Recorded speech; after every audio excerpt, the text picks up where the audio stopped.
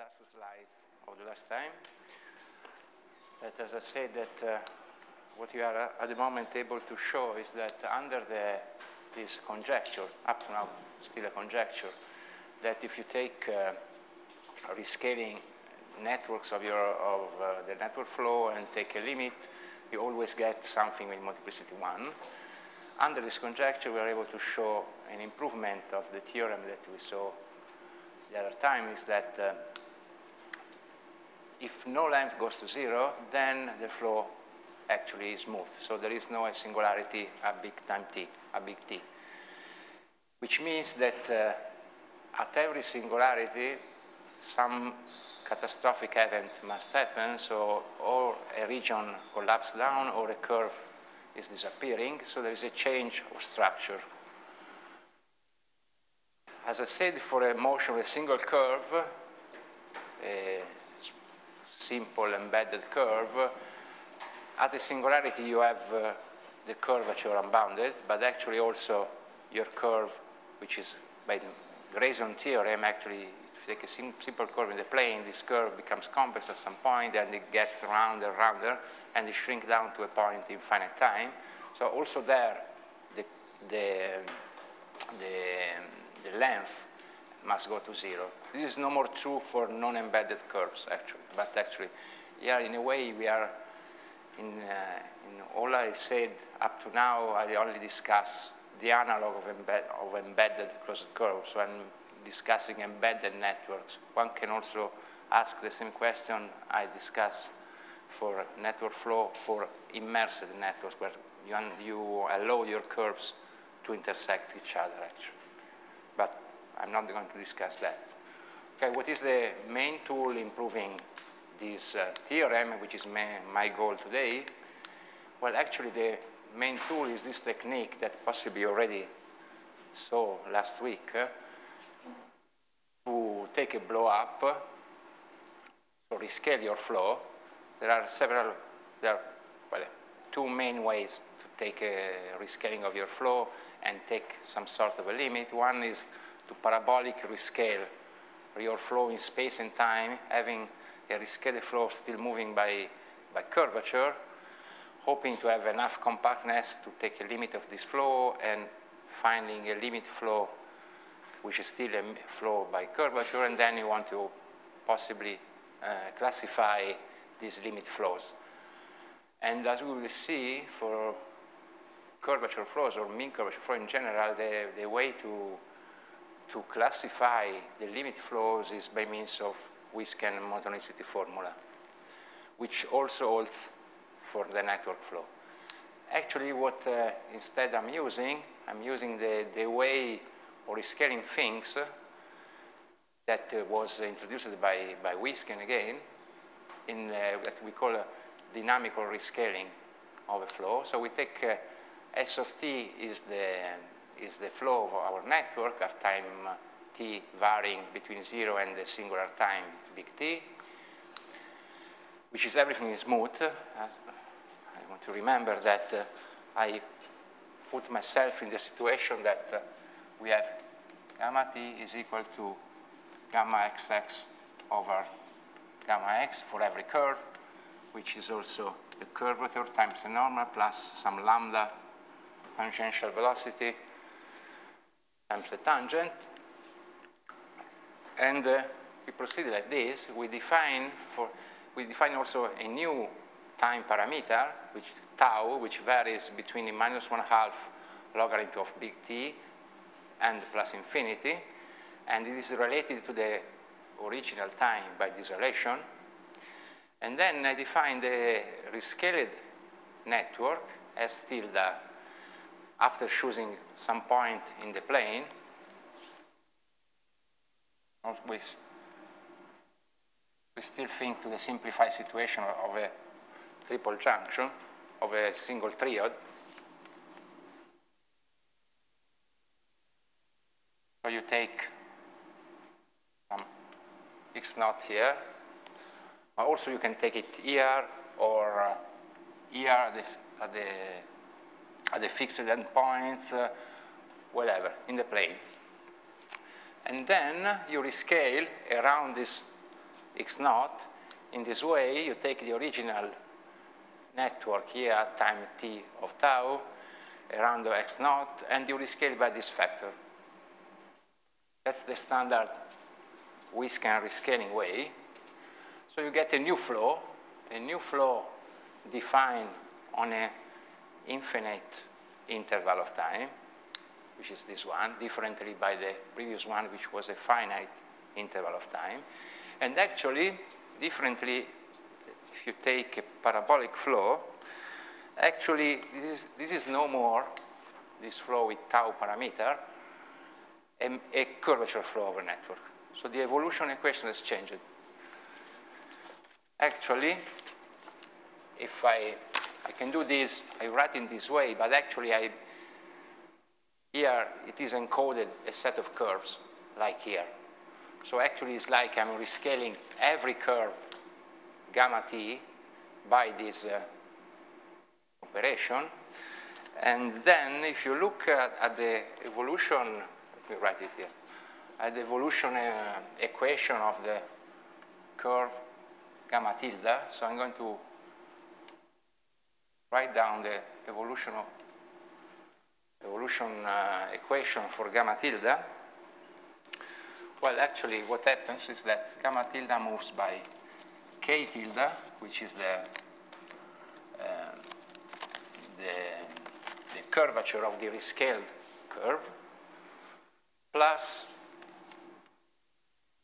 gamma tilde again. So it is no more a motion by curvature. A motion by curvature would have been this. Instead, in this case of the rescaling, the new evolution law is given by this. So this is simply a computation, so I think I can show you. Let's do it here. So if I consider the tilde, the tau, this is equal to the tilde over the t times the t over the tau. And actually this dt over the tau,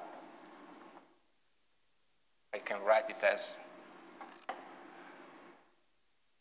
the tau over dt the minus 1. And now I want to compute this. Then I will compute this by means of the equation over there. If I compute this guy is, okay, I differentiate the numerator, gamma t over delta gamma over delta t times 1 over square root of 2 times big T minus t of tau, plus gamma minus x naught divided by 2 times big T minus small t to the free half. And this is the derivative appearing here. Now I want to multiply by the inverse of this derivative, the tau over the t. If you use that equation there, it's simply 1 over 2 times t minus t tau. So I take the inverse. I have to multiply here times 2 times big T minus t of tau. And now you see if I distribute this guy, well, yeah, this I know, it's a curvature because of the evolution equation of gamma. So I have, I take this guy, I put here, so it's like the square root comes up, and here you get k times square root of 2 times t big T minus t of tau. Instead here you have, you see you have the same guy to the free half times the guy, so this becomes 2 1/2, which is exactly like the rescaled flow. So this is this product is simply gamma tilde. And now last observation is that when you rescale something to some factor, the curvature is rescaled inversely proportional to the same factor. So since we are rescaling by 1 over square root of 2 times t minus big T, the curvature of the rescaled, it's the opposite, the inverse. It's exactly this one. So this one, it's simply k tilde, and actually you get this evolution equation.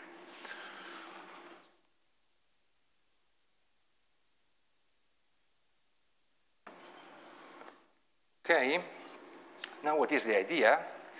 The idea is you want to, in order, since we have our original flow on the integral 0t, now we are enlarging the time of this integral and at the same time dynamically expanding, since that factor at some point it becomes close to 0. So it's an expansion factor. Expand is your network, so in a way you are looking at things closer and closer to this guy here, where your network is possibly arriving, and in arriving you are instead enlarging and looking at what's happened. And you want to get some limit. Because at some limit, in a way, it's an enlarged vision of what's happening close to the point x naught, close to the time big T. So you want, in a way, take some limit when tau, at least on a sequence, when tau goes to plus infinity of this rescaled flow. You get that limit, the shape of that limit tells you something about your network approaching the point x naught when t goes to big T. Well, you can take it. Actually, the limit can be taken because we have enough compactness given by the estimate that I mentioned yesterday. But at the end, well, you get a limit, and then you don't know what to do because you want to have other information on this limit, and the technique in order, well, the result that tells us something about this limit is actually given by the Whisky and monotonicity formula that I'm quite sure you already saw it last week, that in the smooth situation for a curve tells you this. Take the time derivative of integral of, let me write for a simple curve, e to the minus x naught square 4t minus t square root of 4 pi t minus t. Let me call the sigma. This means, well, this position x, this means, but this is like you take your curve, at every point you evaluate the position. This is the position vector of your curve, okay? Which sometimes you find this putting the H1, the Hausdorff measure, here as a measure. In our situation, we are in a curve. We can use the arc length parameter. So if you want, all these can be written as the S. And if you want, you can also put here gamma, for instance.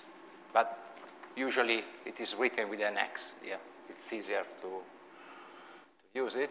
So let me take here.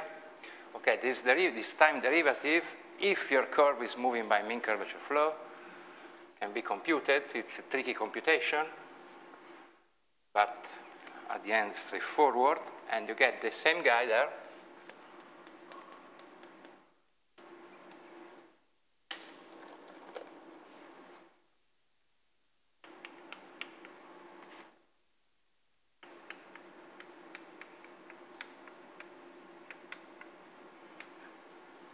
Multiplying something which is a square, which is for a curve, k plus the product of the position vector times the normal divided by 2 times t minus t.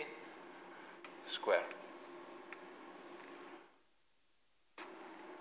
Okay, this is for a smooth curve.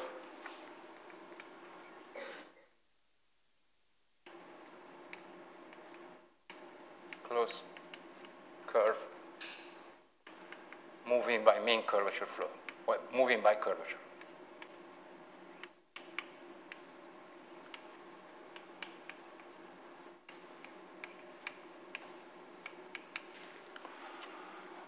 Okay, now the good fact is that this formula almost holds also for the motion of a network. If we do the same, take this guy that sometimes is called the Whisken integral, and actually for a network we have free curves, so we have to consider the sum on the free curves 1 to 3. Well, for the 3 other free curves for a network, you have to sum on all the old curve of the networks. And this kind of integral we can also write as S of t. So if you take this quantity evaluated on your network, this is a kind of weighted length of your network. Well, you get exactly the same result. On this side, you'll find the integral of S of t or exactly the same quantity, plus an extra contribution which is given only by these 3 boundary points. But no extra contribution coming from here, because actually in computing this derivative, you compute the derivative, then you start doing integration by parts on what you get, and integration by parts give you boundary terms. Some boundary terms are related to the endpoints of the network and are there, that I'm going to write in a moment, but again, like for the computation that we did for the length, for the evolution of the length of a network, that also there was integration by parts, but the boundary terms at the triple junction add to 0, so they disappear.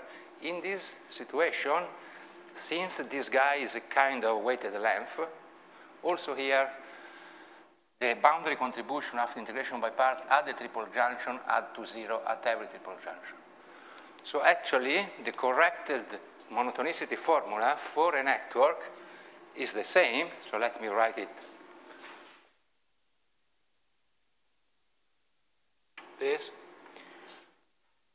like this, plus some, let me call boundary terms, t, coming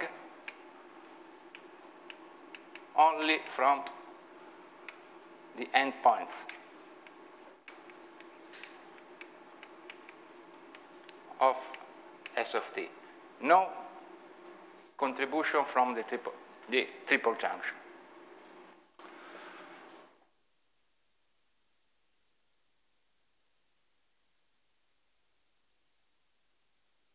So we have a monotonicity formula, but we still call monotonicity formula possibly we are, without the boundary terms, this guy is clearly negative, well, non-positive, so this quantity is decreasing during the flow. Here we have some boundary terms that possibly interact, and this guy is no more monotone in general. But we can still use this formula. These boundary terms can be computed, but it's not particularly important now. And how to use the monotonicity formula for our problem, understanding what we can get sending tau to plus infinity. Well, actually, monotonicity formula speaks of the original flow, the unscaled flow. Instead, there we have a rescaled flow. So now the second step is to take this formula and rewrite it in terms of the rescaled flow. If we do that, you get a very nice formula. because of the right choice of the rescaling, and that's possibly why we can decide to choose this kind of dynamical rescaling. The monotonicity formula becomes very nice because you see that this is the motion of our rescaled networks, and the tau derivative of this simple integral here, see that time has gone. Instead here we have a term depending on t, here there is nothing. The sigma is the arc length measure on the rescaled network. Well, is equal to minus this guy, which is clearly, you can recognize the rescaling of this one, simply, plus some rescaling of the boundary terms that I have here. In the case of a closed curve, if you do exactly the same procedure, you don't have this. You have simply the clean formula like that. So once we have this, we can also integrate between a couple of values of tau 1 and tau 2, tau 1, tau 2 living in this interval. And actually, integrating, you see that you integrate here, you have this guy here integrated, it goes here, and integrating a derivative, you only get the values of these rescaled Wisken integrals on S naught tau 1 minus S naught tau 2, plus the integral in time of the boundary, extra boundary terms. So what you see that this guy is negative, clearly. And this guy depends only on tau 1, which is the smaller. So this guy is smaller than this one plus this other guy. Moreover, this other guy, I'm not going to show you the computation. I asked to upload on the material of my first lecture a survey on what we know at the moment, updated survey on the world network flow, and another paper with some details where you can find all the computation that I did at the blackboard and several more details of the lecture. For instance, you can find the exact form of this guy if you are curious. And okay, I ask you to trust me that this last integral is actually uniformly bounded by independently of the two times, rescaled times tau 1 and tau 2. So this means that this guy on the left is bounded by this one plus some constant, independent of the time. So I can send tau 1 to the extreme left, to this value, minus 1/2 log t, and tau 2 to plus infinity. Since the integral, this guy here is positive, so I have monotone convergence, and what I get is that I conclude that this guy, when I integrate on the wall interval, infinite integral, all this, is always bounded by something which is independent by tau, some constant, depending actually, as you can imagine, by some value related to the initial network only. Because this guy here is the rescaling of this guy here, and this tau here corresponds to the time 0. So this guy is the rescaling of the Wisken integral evaluated on the initial network of your flow, plus some constants. So in particular, since the initial network is compact, so you can compute this will be some kind of value, at the end you get all this guy is bounded by some constant smaller than plus infinity, so it's finite. So you see you have an integral on an infinite interval of something which is positive, and you get a finite result. So there must be a sequence of the integrand going to 0 plus infinity. Otherwise, your integral must be not finite, infinite, actually. So actually, you can find a sequence, tau I, such that the integral inside, the integrand inside, which is also an integral, actually must go to 0 at t. So we found out this, actually there must be a lot of such sequences because the interval is infinite. Actually, in every choice of family of intervals that add to an infinite measure, you can find the sequence inside by the same argument. For instance, you can have one, and actually you have to choose a right one. But then on this sequence you have this, and now you take the associated rescaled network to this sequence satisfying this limit here. We have enough compactness using pushing a little the inequalities that I showed yesterday on the curvature and derivative of the curvature on lambda and so on, in order to get enough geometric compactness that up to possible reparametrization of the curves of your network, of the rescaled network, you get some limit that converge in W22, so every curve is in the subole space W22, so second derivative in L2 lock, and strongly in C1 alpha lock, locally in C1 alpha and locally in W22, to something at the end, to some limit network that I call S tilde infinity, that possibly has multiplicities, because, as I said yesterday, there could be two lines getting close and close, and in the limit you don't see two lines, you only see one, because the two lines get superposed one on the other.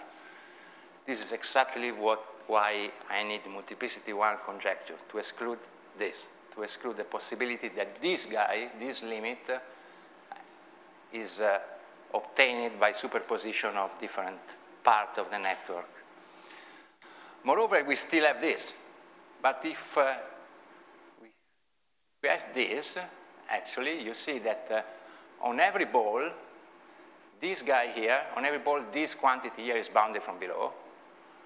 And since it must go to 0, on every fixed ball or fixed radius, this guy inside here must go 0 in L2. So since you have a Wilke convergence, the curvature is lower semi-continuous in this convergence. So this guy here is instead continuous because it's the position times the normal vector, and we have C1 convergence.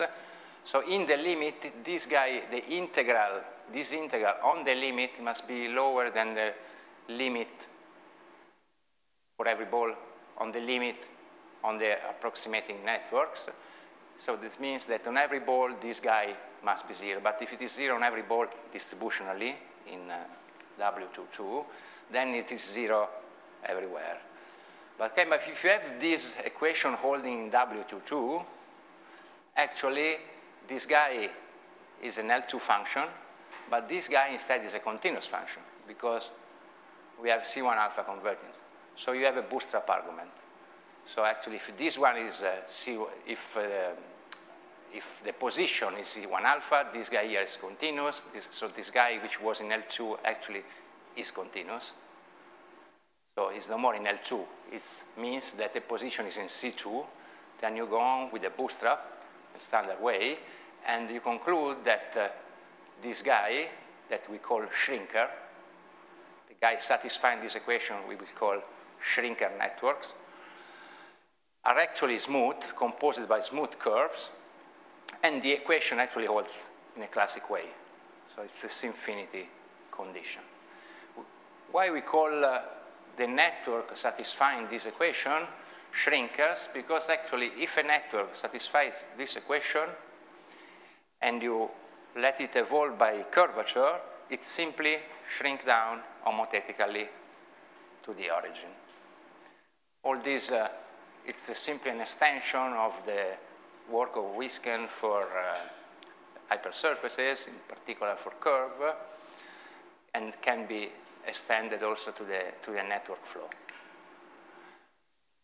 A bad point, which is also a problem in the classic mean curvature flow in several situations, is that you see here, I told you for a subsequent scale times, also I still have to extract other subsequence to this in order to find out one converging subsequence with a compactness argument. So possibly changing the sequence, changing the subsequence going to plus infinity, you get a different limit. Possibly two different networks getting out from this procedure.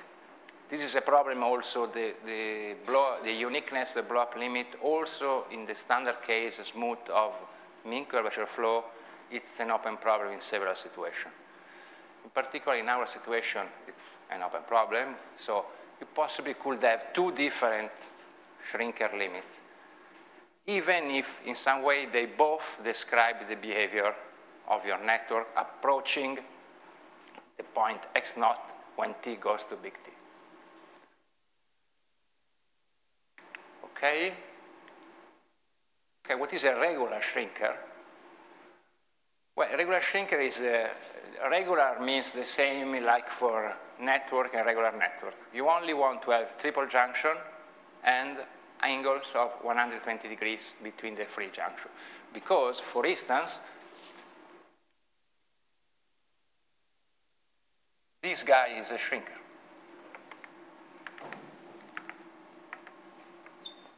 Four lines crossing at right angles.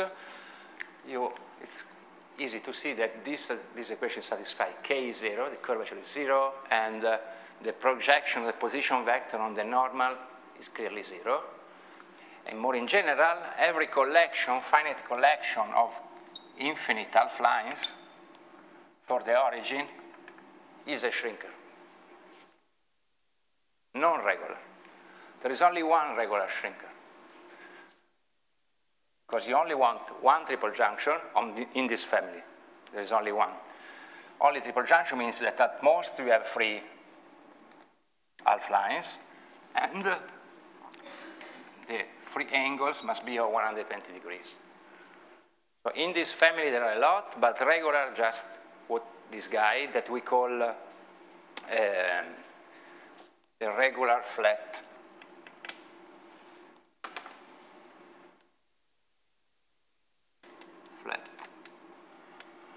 infinite.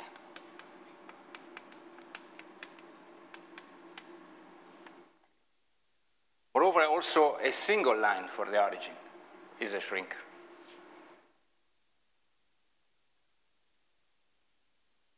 This one without triple junction in this family. But there are several others. As I said, if you take a shrinker and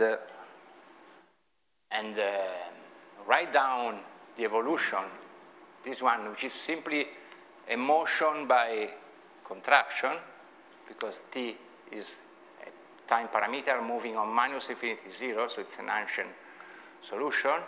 And your guy, you see, it's clearly the flow at time minus 1/2.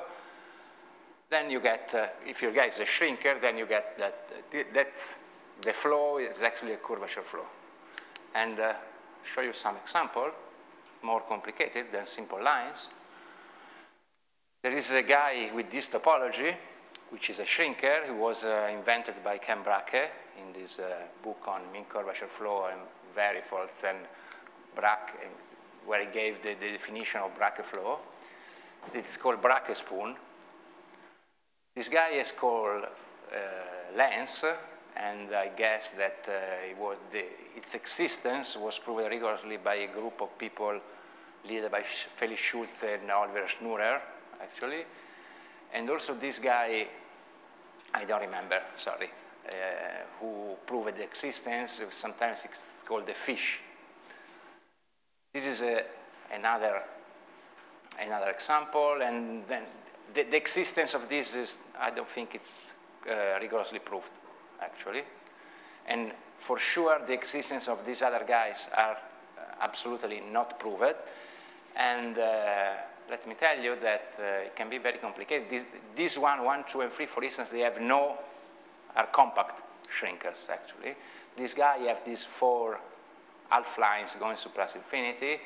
And these 4 came from a very nice collection of shrinkers that Tom Ilmanen was able to, let me show the full collection. that it was able to produce. Actually, let me tell you that several of these are not, the existence of several of these is not proven rigorously.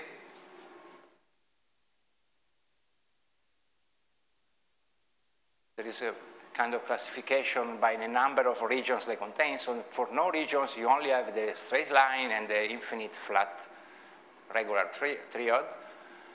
A circle is a shrinker with the right radius, one radius, radius 1. This is the bracket spoon, the lens, the fish. This is a, okay, the names comes from Tom Hillman. These are the 4 with only one region inside.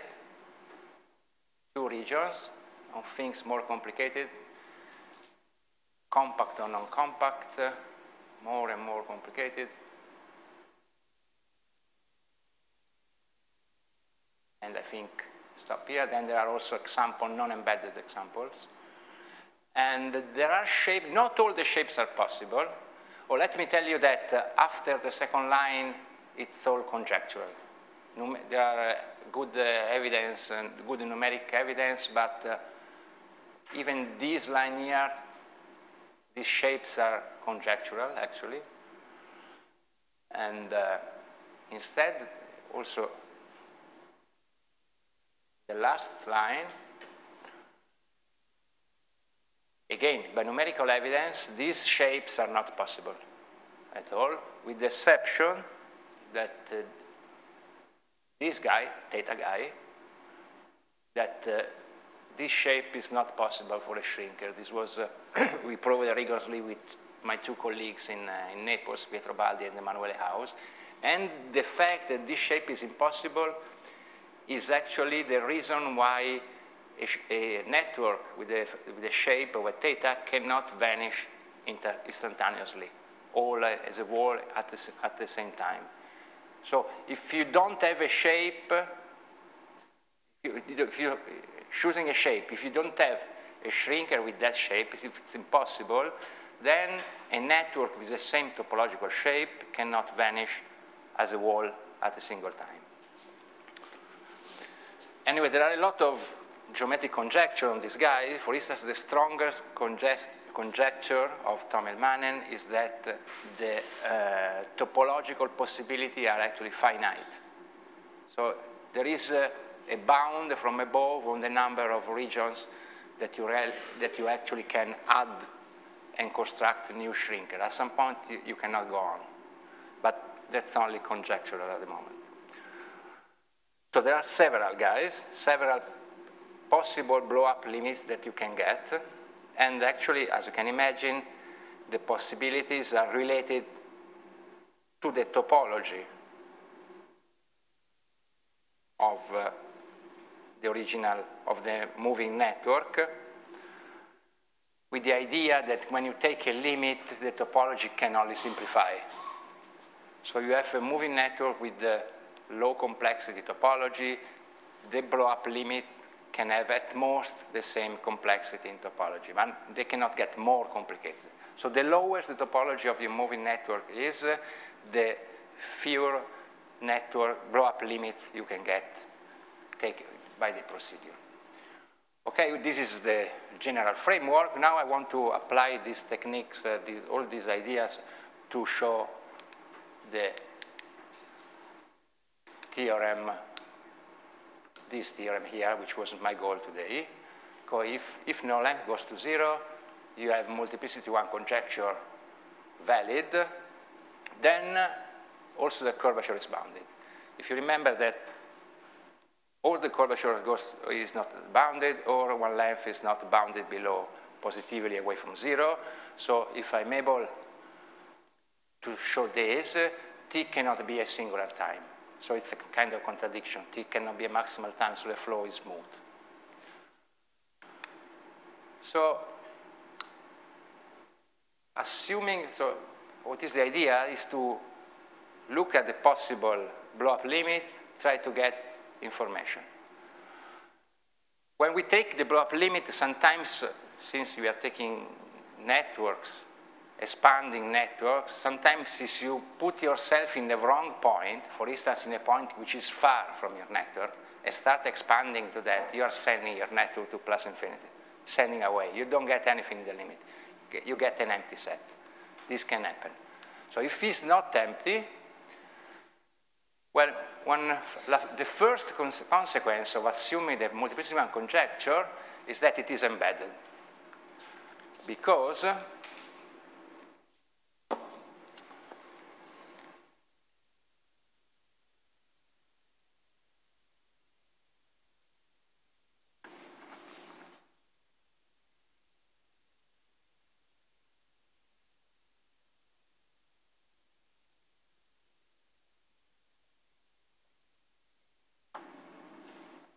if your limit network possibly has something like this,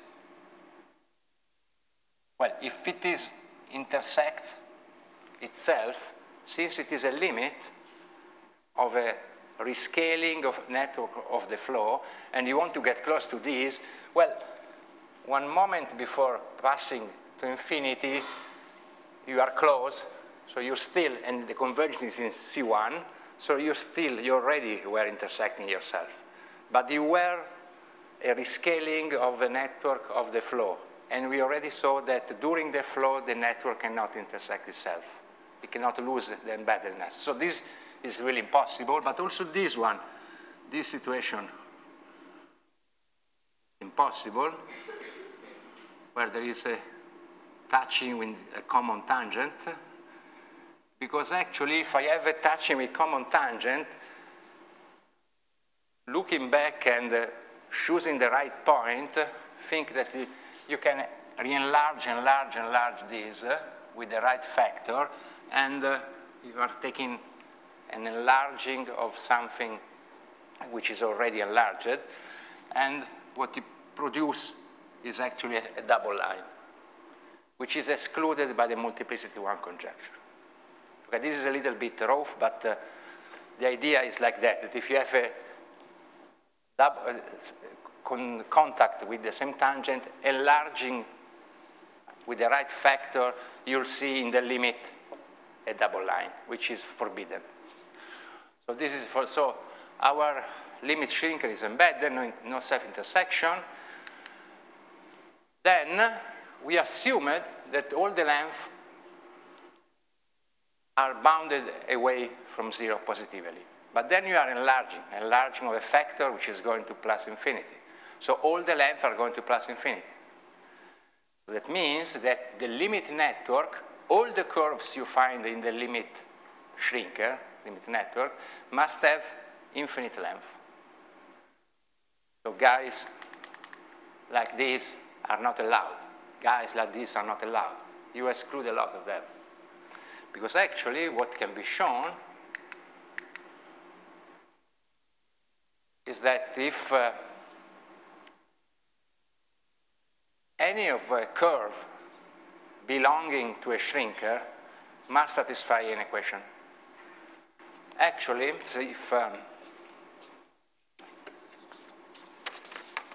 if you consider every curve must satisfy k is equal k plus x times the normal equal to 0.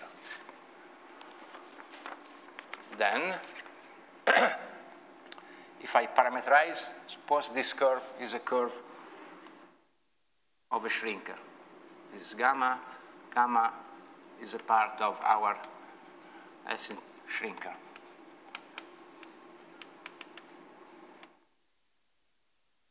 Then gamma must satisfy this. Okay, but what is k? Well, k is gamma. Well, let me put a normal here and here. Then this is the curvature, the vector value curvature, which is actually equal to gamma SS.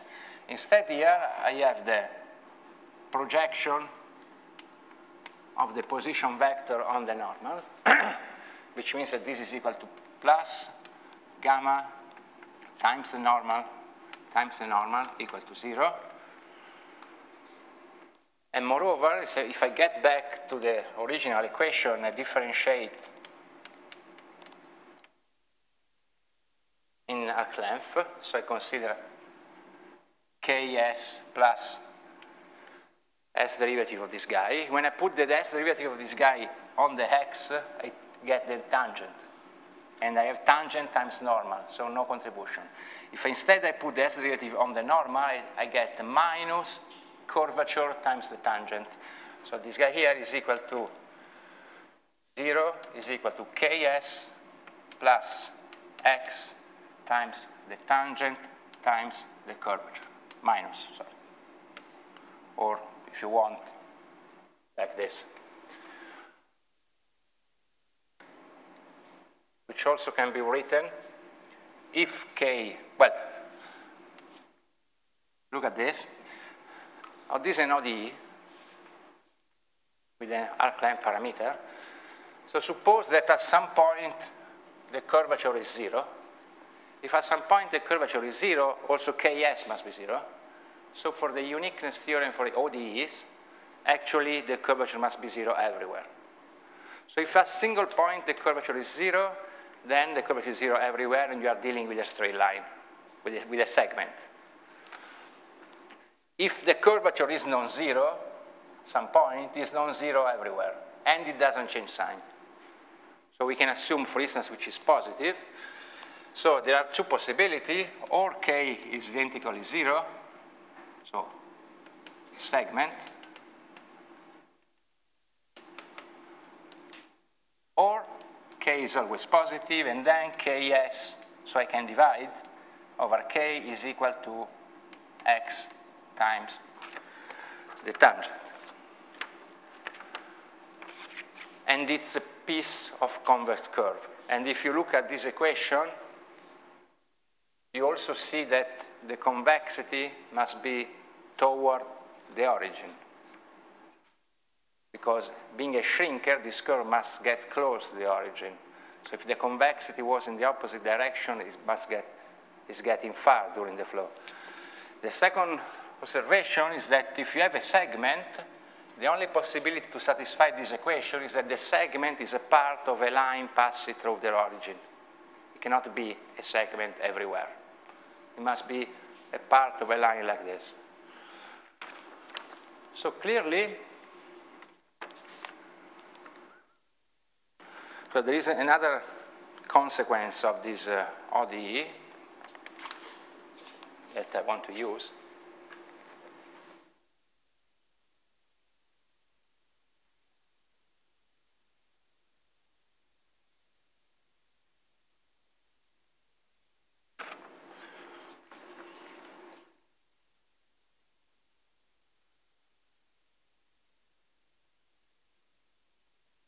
Okay, so before.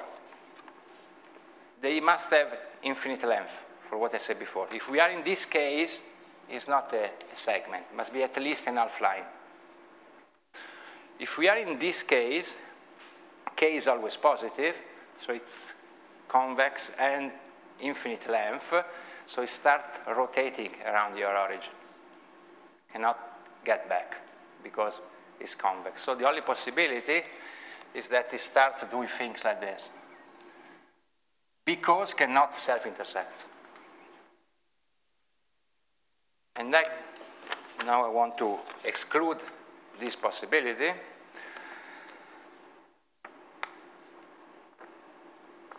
Actually, let me skip this point, otherwise. Well, actually, there is an analysis by Abrecht-Langer that they classify all the possible pieces of curves of a shrinker, and there is a result.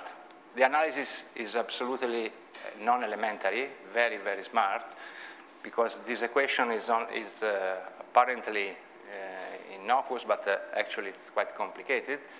And there is a lemma that they follows by their work, is that if you consider a curve satisfying this equation, at every round, it must cross itself. It cannot do things like this. I can give you an heuristic argument of this. Look at the equation here, the old one.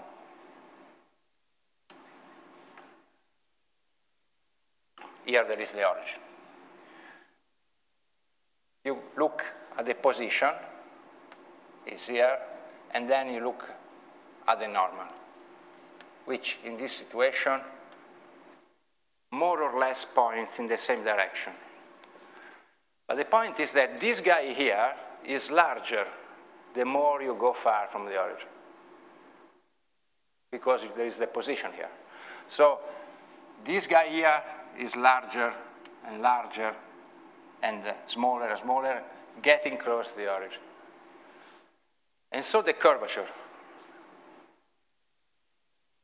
So the more you are far from the origin, the more you are curving.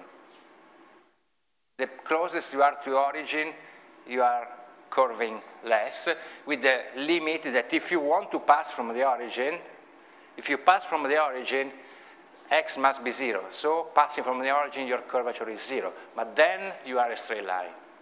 So if you want to pass from the origin, you must be a straight line. The farther you go from the origin, the more you are curving. So this has a consequence that actually this curve satisfying this, or either they are lines or they live in a compact set. They cannot go too far. And moreover, this picture is wrong, because when I'm here, I must curve a lot. So this means that when you pass, you make a turn, you cross yourself. So that's why actually infinite length curve with positive k must intersect each other. Since our curve in our shrinker in this situation must have infinite length, so by this argument must cross itself, they simply cannot be present. So in this situation of bound from below the length, all the blow-up limit shrinker must be composed only by half lines. Half lines that are part of lines passing for the origin. But then they really originate in the origin, because if you have an half line, here you have the origin, your half lines stops here. Since you have C1 convergence, this guy, being limit or regular network, must still have regular triple junction, so angles of 120 degrees. So this means that if your half line stops here, then you have other two curves starting from here forming angle on 120 degrees. And they cannot be half lines because they don't pass from the origin. So the only possibility is that all the half lines originate from the origin. But then, since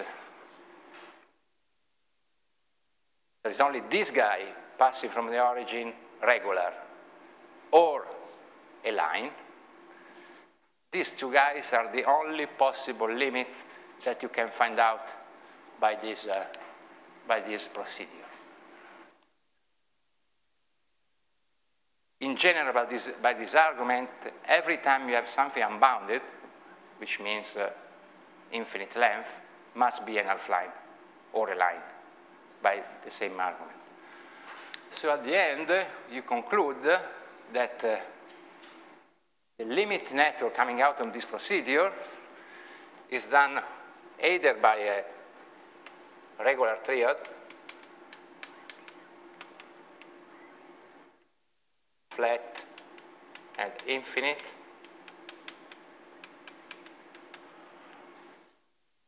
or a line for the origin, or the empty set, as I said at the beginning, or there's an exception to all this. All this is true if x0 doesn't go in the endpoint. Then you require a special treatment, but I think you can believe me that if you put x0 here, what you get, it's a simple one half line after the rescaling. So in the special case that you put x0 in an endpoint of the network, the blow-up produce a single half line. Anyway, I don't want to discuss too much this case, but as I told you at the beginning, the endpoints are usually dealt with by a reflection argument. You reflect your network centrally around the endpoints, and then you consider the new network where this guy is no more an endpoint. It's an inner point of the network. And then you get the same, you use the analysis for the interior points. So this is more or less what I wrote. At the end, you get only this possibility with this half line only in this situation here. And with some effort, you can, even without assuming multiplicity one conjecture, with some effort, you can be able to show that the triad or the half line already has multiplicity one. But instead, there is no way, because actually it's a problem also in the smooth case of curve, in the classical case of closed curve, to conclude that the straight line that you get here cannot have possibly multiplicity larger than one. So we absolutely need to assume. And actually, the multiplicity one conjecture can be a little bit weakened, asking that you cannot get double lines. Will be sufficient for all the conclusion, but okay, we take the multiplicity one conjecture, so all these guys that you find have multiplicity one. Notice that they all have zero curvature. Curvature has gone in the limit. So morally, you have taken your evolving network, assuming length are not going to zero, then the other theorem tells you that the curvature must go to plus infinity. Then you are rescaling things, and when you rescale things in that way, a la Whisken, actually, the curvature is not going away, it's always there. And actually, you expect to be still present in the limit. Instead, here in the limit, the curvature is gone.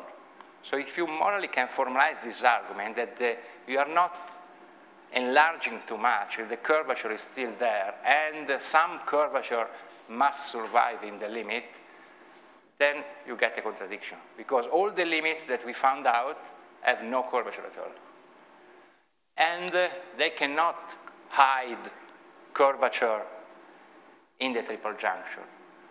Or doing, like I said yesterday, that there was two very curved guys that with a curvature concentrated that vanish in the limit, because this is prevented by the multiplicity one conjecture.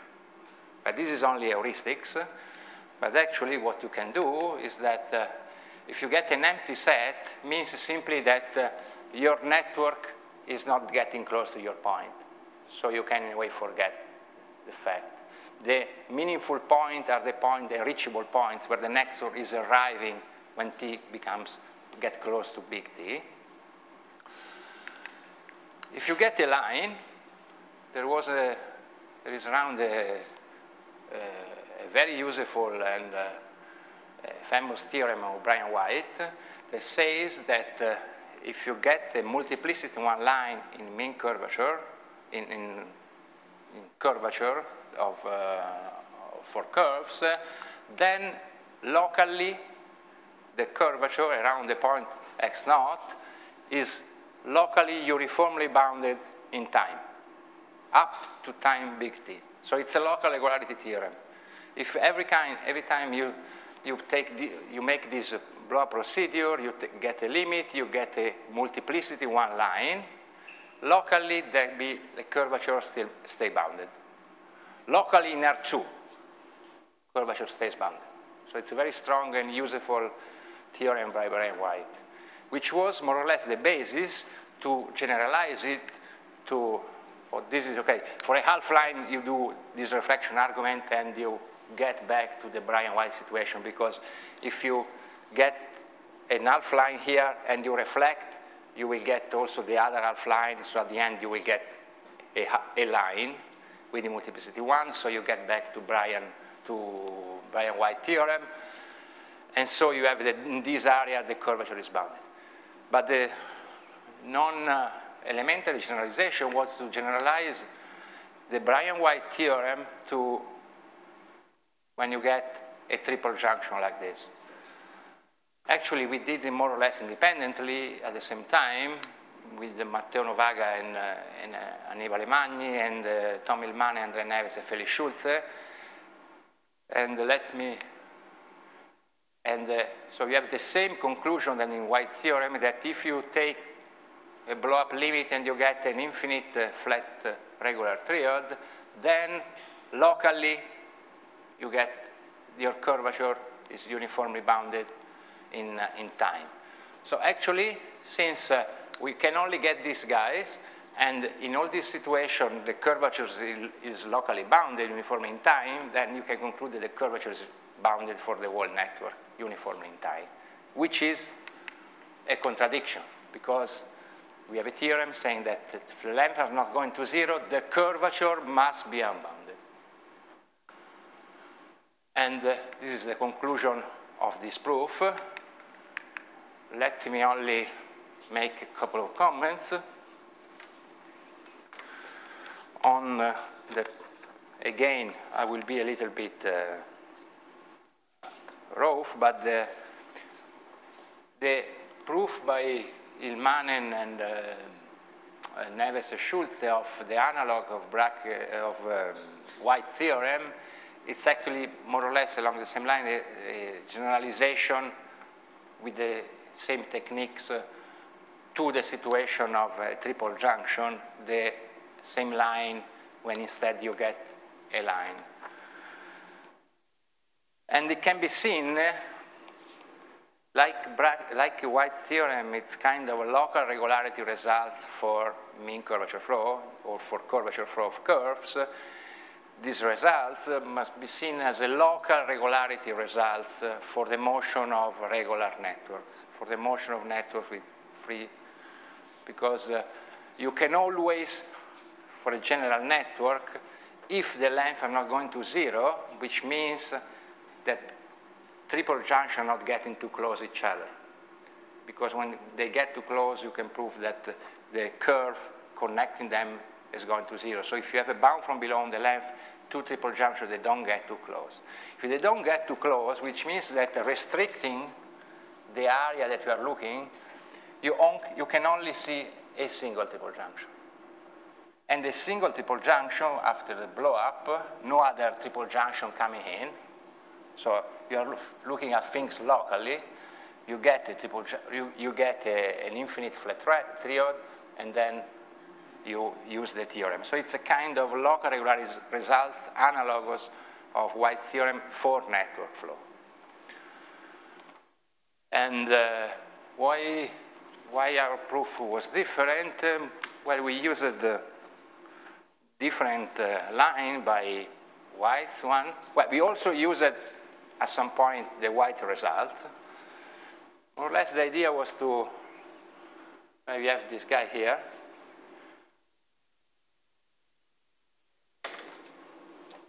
Which is moving. And you know that enlarging and enlarging, by the hypothesis that you get a triple junction, you continue to see things that are getting closer and closer to the flat. So the curvature apparently is going away, but things that you are looking smaller and smaller. At some point you get very close to an infinite flat triod. Very, very close. And White's theorem tells you that you have here in the annulus, you are getting close to this straight segment, here to this segment, here to this segment. White's theorem provides estimate on how close you are, not only in C1, but in C infinity, actually, or C2 is sufficient, that you are getting very, very close in a strong norm here. Then using some geometric analytic ideas of taken by the papers by Matt Grayson, Angenant, and in particular some estimates of Eckart and Wisken, what you can show is that you can control the rate of the curvature going to plus infinity, if it does, at this inside here, inside the annulus. So in a way, the curvature can go to plus infinity, but the interior estimates of Eckhart-Wisken tells you that it can do after some time. And this time is larger and larger the closest you are to something with the low curvature, like here. So at some point, your Eckhart-Wisken estimates tells you that it takes too much time to become unbounded, to go to plus infinity, more than the time that you assumed was close to the maximal time, to the big T. So as a contradiction, you get, yes, the curvature can go to plus infinity, but at big T plus epsilon. So that means that at big T didn't go to plus infinity. So you have an estimate of this kind. Because you are very close to something with zero curvature. Even if inside here you are not too much, but it's sufficient that you are very close in a suitable annulus like this. So it's a matter of this kind of estimate. And these things can be generalized when you get different blow-up limits, again with zero curvature. So not only in this situation, but also, for instance, a situation that we will see tomorrow, that you will have, for instance, 4 lines cross, or 2 lines crossing, or 4 half lines forming angles of 120 degrees and 60. We will see that also when you take a blow-up limit in this situation, your curvature must be bounded. You assume it more or less can be done along the same lines.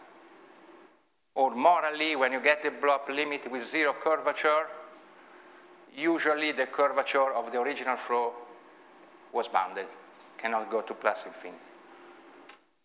This is only morally. To show this rigorously is not so easy. Okay, so last 5 minutes.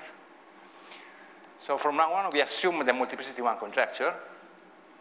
And we conclude that at a singular point, one length must go to 0. So there's 2 situations. Either one length goes to 0, or a region goes to 0, carrying all the length of the curves bounding the region going to 0. But anyway, we can separate in 2 situations. While the length is going to 0, the curvature stays bounded, or while the length of some curve goes to 0, the curvature goes to plus infinity, or better, general is simply unbounded. And we want to analyze the 2 cases.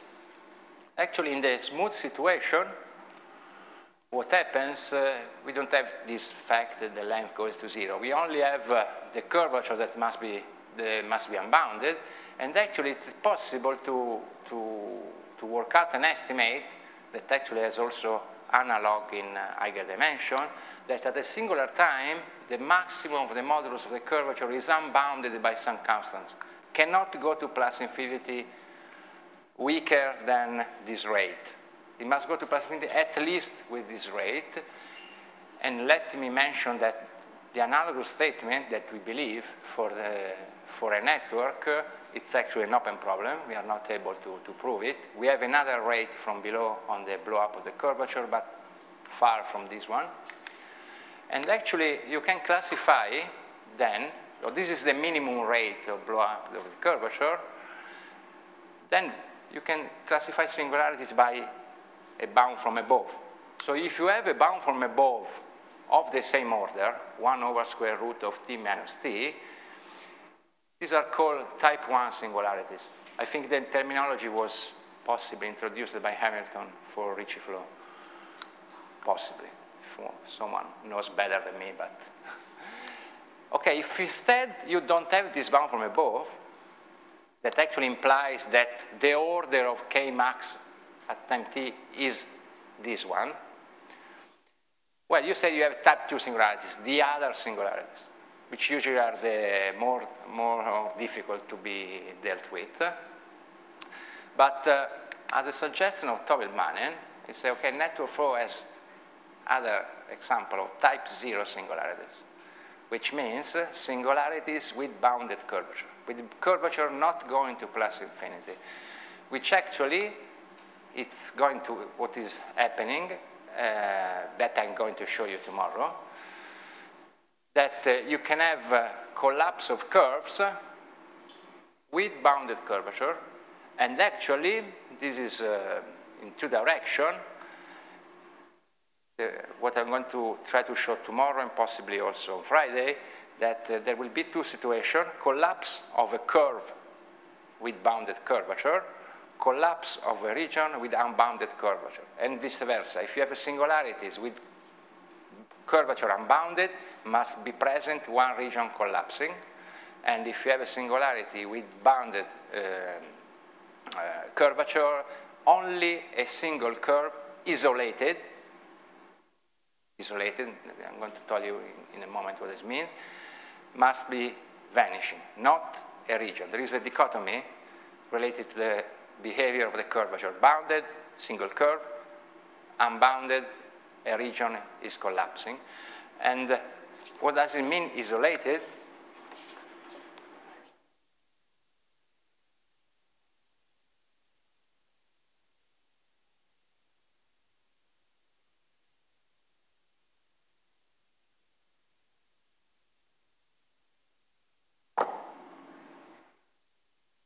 In this situation, I suppose that this curve is vanishing during the flow when t goes to big T. And then you get what I mentioned several times. Curve is disappearing. In this case, we will see that the curvature is bounded. And if the curvature is bounded, this is the case. Okay, but one can say, okay, I can imagine that there are no regions collapsing, but two curves, one and the other here, are both collapsing at the same time. Still, the regions are not collapsing, only two curves. Okay, but what happens in this situation if we have something like this? Well, this curve is collapsing, so here you have to think that there is an angle of 120 degrees, like here, here, and here. And if you collapse these two, you see that these two curves that they survive have the same tangent. This curve, let's call it 1, becomes 1, and curve 2 becomes another curve here with the same tangent. And then we will have this one, and another also here. Also this one, this is 3 and 4. Like this. Now, with an argument similar to what I used before to exclude the possibility that in the limit you get a non-embedded limit network, also here, if you have two curves coming to a same junction with the same tangent, with an appropriate choice of points and the scaling, I still, if I get very close to here and rescaling, enlarging very few, I can produce a double line again in the limit, which is excluded by the multiplicity 1 conjecture. So two curves close to here cannot collapse together because of this argument. But if you then say, okay, I try with 3 curves. Well, when they can collapse? Well, if all this region collapse, then they can do. But then exactly what I want to exclude, that there is a region collapsing. If you try to do, now one has to do some cases, one can try to do with 3, 1, 2, and 3. Now 3, all collapsing. Now remember, you always have 120 degrees angles. This is even easier, because if you collapse these 3, these 2 not collapsing go to cross. And this is even easier to exclude. You don't even need multiplicity 1 conjecture. Simply, you exclude the possibility of intersection. So again, if you have a situation like this of collapse, these must close, and all the region must collapse. And the same if you have 5 curves together. More than 5, well, more than this, starts being useless because it's easy to conclude that you cannot collapse without collapsing a wall region. Otherwise, you get self-intersection, and this is excluded. The only possibly delicate situation will require a little bit careful argument and the use of multiplicity one conjecture is this situation of two curves, because in the limit you get something like this that apparently could be good, but it is excluded by the multiplicity one conjecture. So the two real cases will be single curve isolated, possibly several single curves, but not touching each other, collapsing, or one region collapsing. And in the two cases, in the first, curvature is bounded, in the second, curvature is not bounded. And these two cases will describe all the possible singularities of the network flow. The first case, we are able, up to the multiplicity one conjecture, to treat in details. The second case, instead, we have a less precise description of what's going on, and we also need another assumption, which at the moment is only conjectural. Okay, stop here.